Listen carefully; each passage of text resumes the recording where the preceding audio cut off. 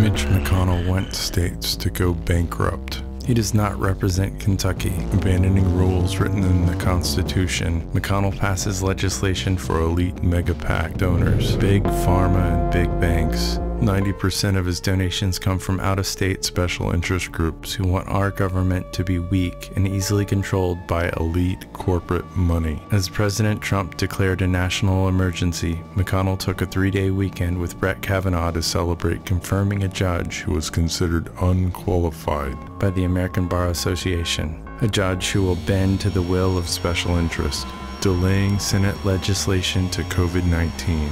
Costing our nation precious time and lives in a moment of crisis.